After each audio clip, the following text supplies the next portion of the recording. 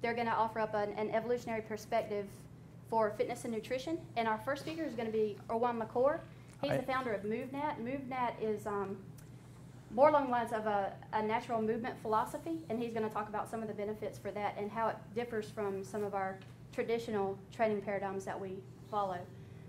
Following Erwan, we're going to have Rob Wolf. He's a New York Times bestselling author of The Paleo Solution, The Original Human Diet. He's one of the leading experts in Paleolithic nutrition. That's where we are today, modern humans, with astronauts exploring space, exploring new territories beyond our own planet, and growing our understanding of the universe. So this is absolutely fascinating and I believe a beautiful thing. And well, same time, same species, what I call the ESSSSS, like, well, it's so we have become domesticated zoo humans. Our lives are divorced from wild nature where it all started. We live in natural lives. We are fed on natural food. We don't move naturally anymore. And therefore, most of us have become chronically sick and depressed. We are suffering physically, we're suffering mentally, and the widespread chronic health disorders and the massive intakes of painkillers and anxieties can attest that. So it seems that so much comfort can be very stressful after all. So not so fascinating or beautiful. Evolutionary biologists tell us that our ancestors were taller, they were stronger, they had greater muscle mass, greater strength and bone density than even modern athletes. So what did our ancestor knew that we don't know? What did our ancestor do that we have stopped doing? So NASA is trying to define the best fitness programs for our astronauts so that they can stay fit on and off the planet. So while the ideal microgravity fitness program has yet to be defined, let's see what exercise protocols or countermeasures our brilliant fitness experts have come up with so far to combat the modern predicament of sedentarity in an Earth's 1G environment. More stationary activity. I call that hamster fitness, And I believe that, to me, these modern drills are probably the most primitive because they just reflect a profound ignorance of what the true natural movement potential is.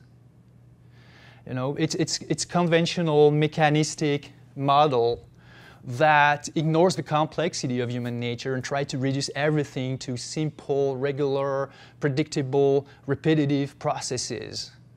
So it's compartmentalized, sorry for the pronunciation, compartmentalized fitness.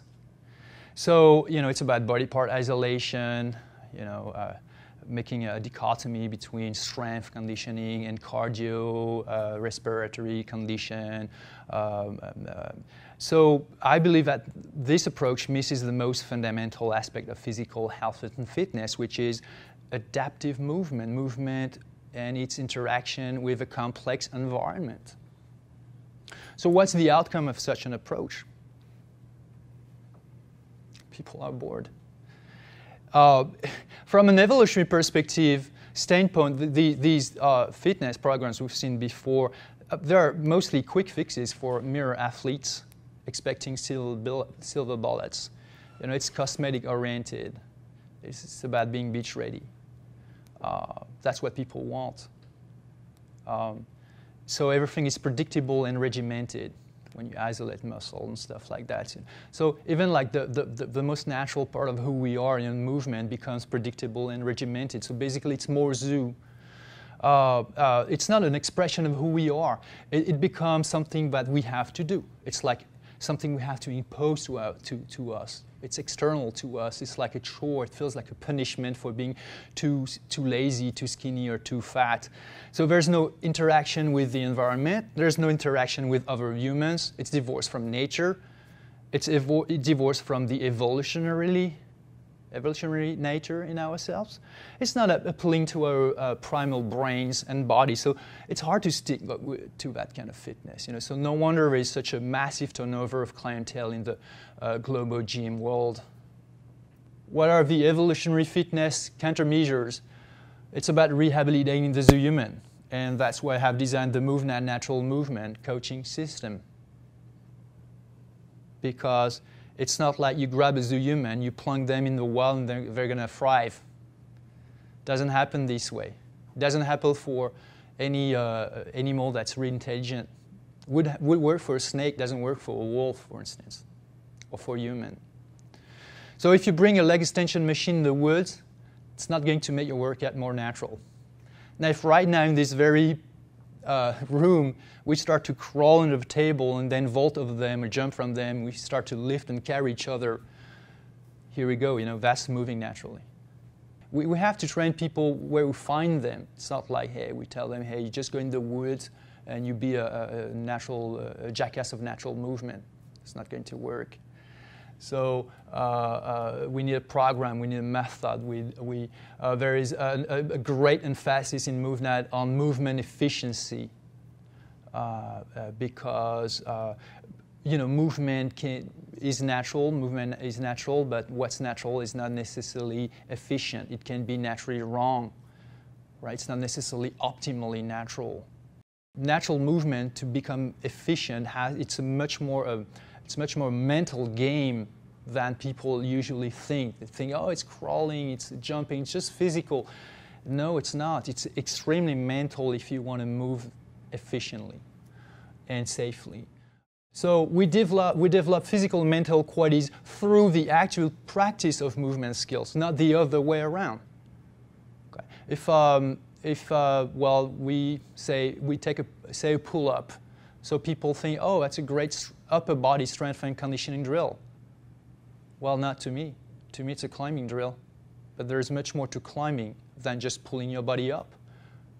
There are plenty of other variations in climbing. Same goes with, for instance, a box jump. You jump on the top of a box and down and up and down, so it's good for stamina and accuracy or plyometrics of the lower limbs. Yeah, right, okay. To me, it's just a jumping drill. And there's much more to jumping than just jumping on top of the box. Many more ways to jump. So by targeting physical qualities, there's no guarantee that you will actually develop movement skills. Now, if you focus on movement skills in a proper manner, then it's 100% sure that you will also develop all physical qualities and mental qualities. And for sure, mental qualities will focus, alertness, reactiveness.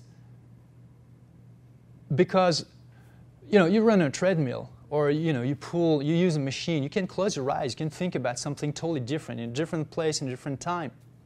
Not when you move naturally, because again, it's a complex movement, compound movement, using the whole body in relation to a complex environment that sometimes is unpredictable. So there's no way you can think about something else. You have to be extremely mindful. There's a real connection of the body and the mind to the body and the environment. It's not just body-mind connection, that's not enough.